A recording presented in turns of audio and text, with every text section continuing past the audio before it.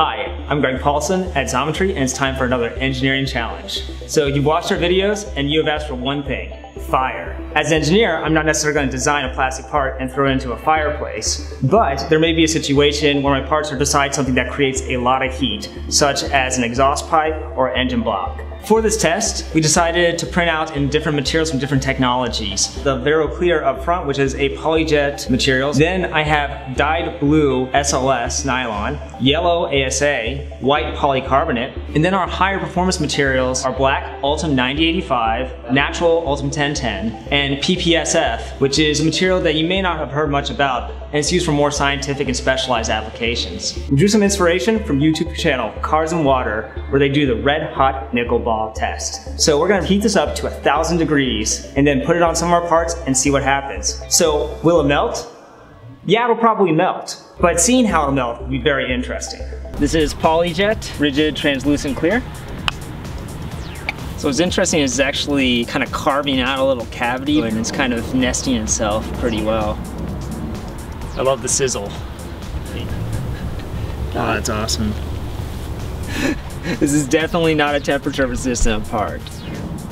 You can just see all the soot that's accumulated over the clear material and all over the nickel ball too. There we go.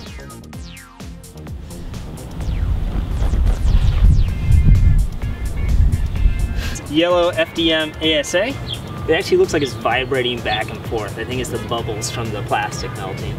It's melting and burning at the same time because you're getting that ambery, dark char that's happening. So SLS was more kind of like a milky, just kind of melting around the peripheral there.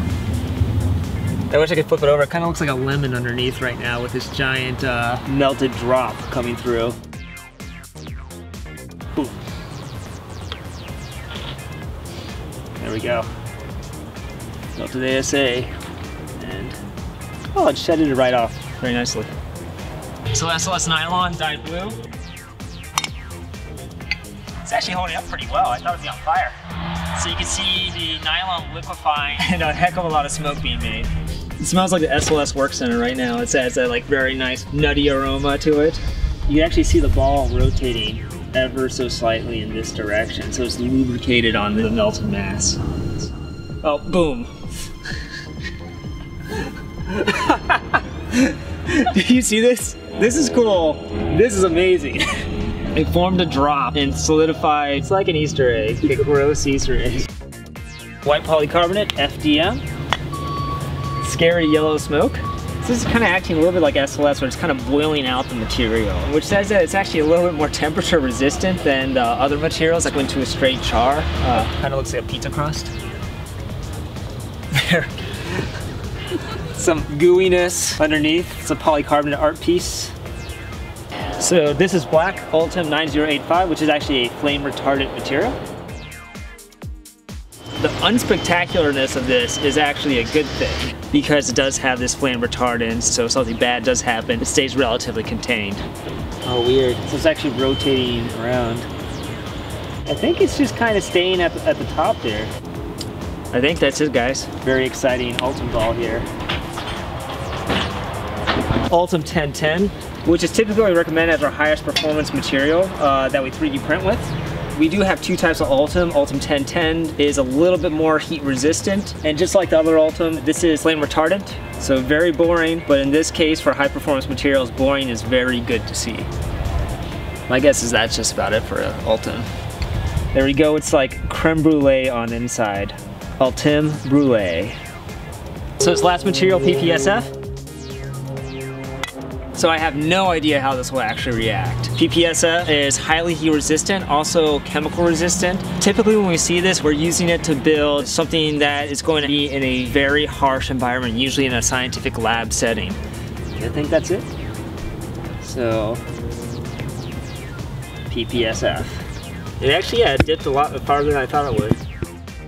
So here are the results of our Will It Melt challenge.